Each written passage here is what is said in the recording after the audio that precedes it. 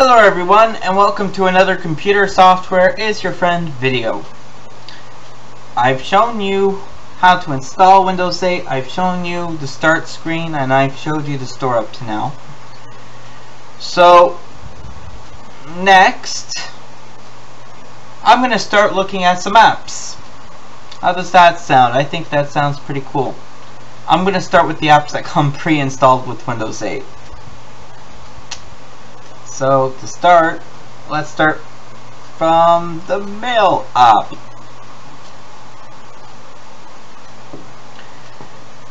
Yes, the Mail app, where you will find every single email that you configure in here. You can add several accounts. You can add your Simpatico account if you have one. That's in Canada. You can add your Gmail account. Of course, you're going to need to update the password. You can add your new Outlook account. And you can add even more accounts in the settings in the accounts place. And click add an account and you choose your topic. So basically, if you choose Hotmail, very easy. You just enter your Hotmail and your password. It will auto configure. Same with Outlook, same with Google. They've added another account, email address, password. If you click show more details, it will allow you to configure the ports and everything. So if you're on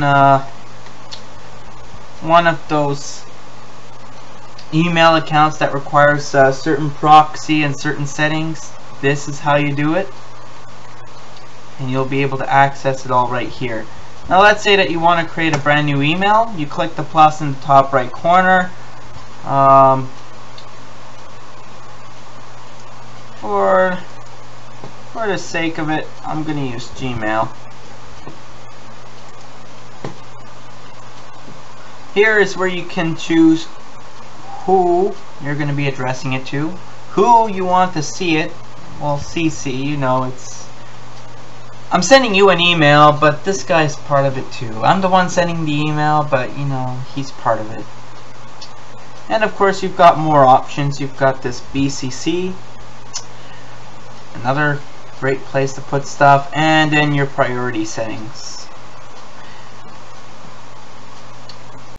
So now, obviously up here you put your subject, you put your message, and then if you right click anywhere, you're going to get this bar down here, which is going to let you save the draft, attach stuff, paste text or whatever in here, change the font, make it bold, italic, underlined, and change the text color. You can add an emoticon in the place of the text. Really good work, Julian. You can undo. You can redo. You can undo. You can make a list. You can make a numbered list. And that's it. If we go back to the settings, we've went through account, about, feedback, permissions. Do you want it to show you notifications? If so, it will. Do you want to see it in the lock screen? When you lock the screen, it can give you details, or it can give you a number count of how many emails you haven't read yet. That's pretty much it with the Mail app. Yep, that's the Mail app. I'm not going to show you the People app in depth because I don't want to expose my contacts. But essentially, I'll have something up for the People app because it's also a Twitter and Facebook app.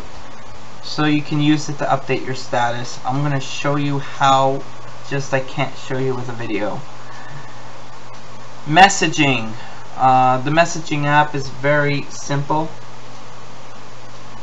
Here is your messaging app. If you click new message, it opens up the people thing again.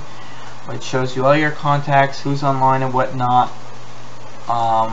If you right click, you can invite people, you can chat with multiple people at the same time, or you can change your status.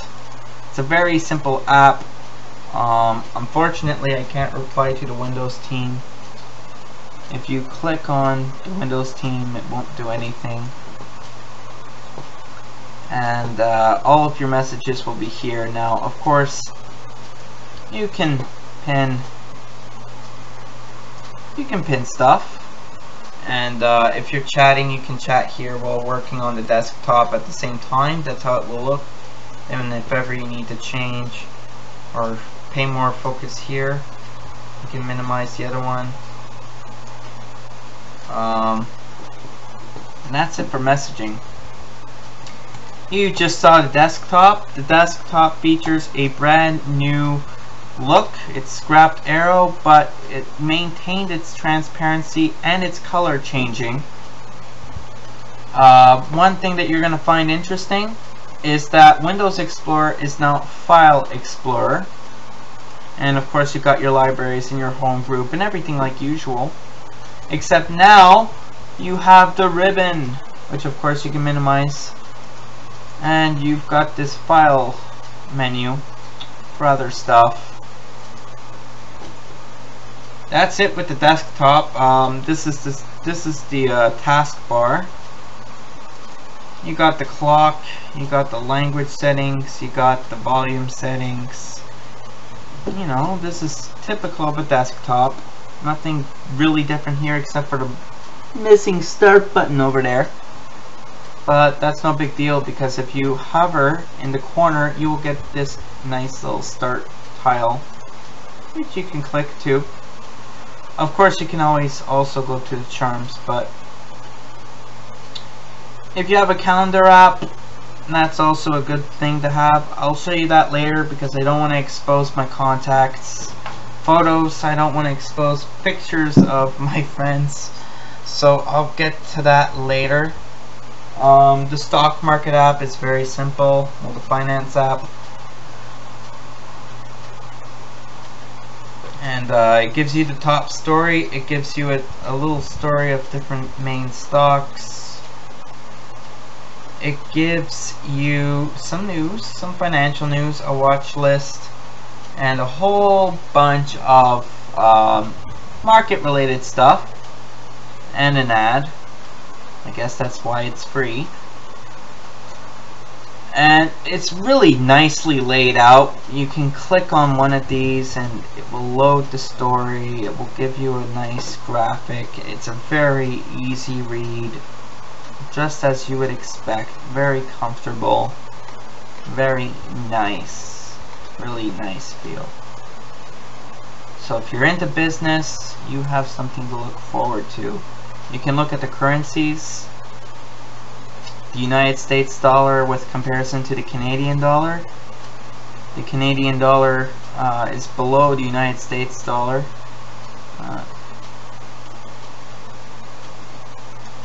That's enough with that. Of course, to close that, swipe down. Here is the weather app. Now, the weather app is pretty cool because it can detect where you are and it will tell you everything, but I don't want to be tracked, so I'm going to say block. And just as for fun, I'm just going to see what it's like in, I don't know, Edmonton, Alberta. Let's see what Edmonton, Alberta is like. Alright, so I don't, in Canada we don't use Fahrenheit. So the way to change that would be to right click, which gives you 2 bars now. You can choose your places, world, weather, home. Change to Celsius right there and you get something in Celsius. I didn't know it was that cool in Edmonton. Over here it's a lot warmer, I'll tell you that. In fact, we're just starting to get out of the heat wave. And essentially you can refresh at any given time. They give you several forecasts. They don't only give you the Bing one. And of course you can go to world weather, which gives you a map and a really nice view. New York. and a whole bunch of other stuff. You can manage your places. You can add a place. So you enter your city.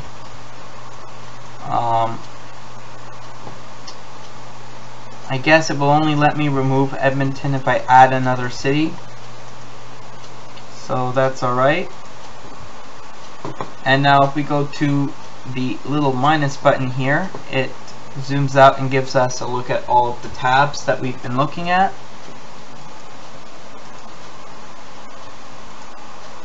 And if we go to the settings, you have options, which is basically where you have a search history. If you go to about, it gives you a whole bunch of info there.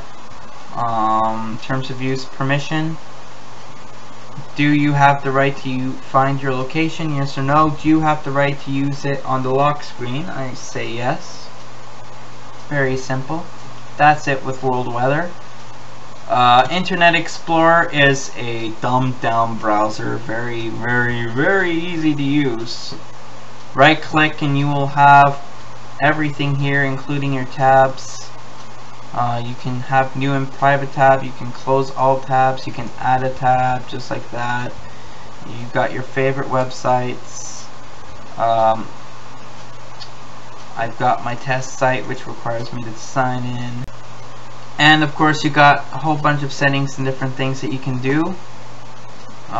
If you go to the settings and you go to internet options, you have a whole bunch of options. Ask for the location, your zoom, your flip ahead, your encoding, and all of this stuff. Really, it's pretty simple to use, pretty simple to find. If you find a nice web page that you like, you can share it. That's it. I already showed you the store in a previous video. A Maps app is basically to allow you to explore the world or just to get directions. Again, if we go to the settings, permissions, very simple. It's only location stuff. SkyDrive is where you're gonna have all of your files. It's pretty simple. You've got a sports app, which gives you all of your sports news if you're into sports, and it gives you the sports schedule and all of this stuff. Again, just like with the finance app, you get a nice read, a nice look overall. If you need news, you got a news app and you can change the subscriptions in here. My news. You've got Microsoft, you can add a section, you can add a news topic. Sources, you can change who is your provider. For example, you can take Canadian news if you're in Canada and all of this. You got a whole bunch of different categories here. Politics and entertainment and technology and sports and lifestyle and science and music. That's the news app. Here's the Bing app. Pretty interesting. It gives you a bunch of trending search options, and basically what it does is if you search for something, it will show you, well, okay, popular now, earthquake. It'll give you a whole bunch of results. Very nice display. And when you click on one of them, it's going to open an Internet Explorer. So, there's Bing. Travel app. Let's say that you're curious about the world and you just can't sit at home. Well, here's your Bing Travel app, which will basically open the door to the world. You've got a games app where you can get games for your Xbox and for your PC, and you can manage this kind of stuff in your activity. Now, if it says here that you can't sign in Xbox games, it is going to give me an error. That's because I am in Canada and it didn't recognize that I am in Canada. Of course, by default, Windows is gonna think that I'm an American. So you close the app, go to the settings, and you basically type region, and you do settings, and you get the region setting here. You change your location to Canada or whatever country you're in if it's not the United States, and you're gonna go back to the games app, and it's gonna sign you in, which means you can buy stuff. It means that you can keep track of your achievements in your games, and that whole bunch of different stuff, and Windows games in the Xbox store. That's enough of that. You got a camera app, straightforward. You can take video or you can take pictures with it. I'm not gonna turn it on. You got a music app. Essentially, it's your music, where you can buy music or you can see what's on your computer. You can change some settings here. By default, I've told it to automatically go to my music because I don't really plan to use the store. I already have the music. I'm content. I just want to be able to play it. But go home. This is how it's going to look like when it first starts up for you.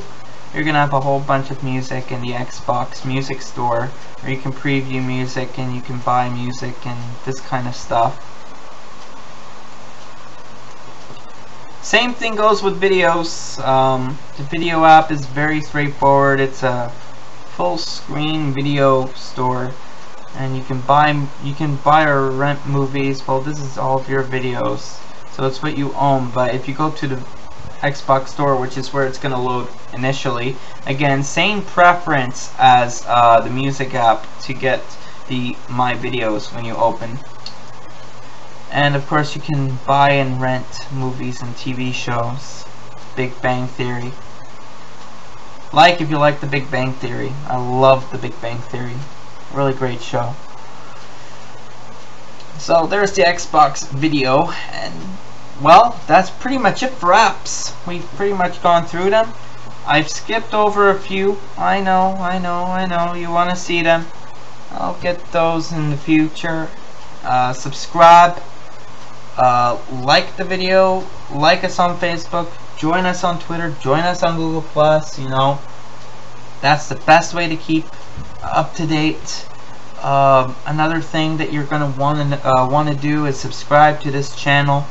If you like our videos, there will be more, and I will continue to keep going through Windows 8, leafing through it, showing you cool stuff, showing you the basics first, just so that you know you can get a feel of Windows 8. Because if you read all of these tech sites everywhere, I know I have a bias, I like it, I know, but if you read it everywhere, you're gonna see a lot of people say, oh my god, it's horrible, it's an X Vista. It's not.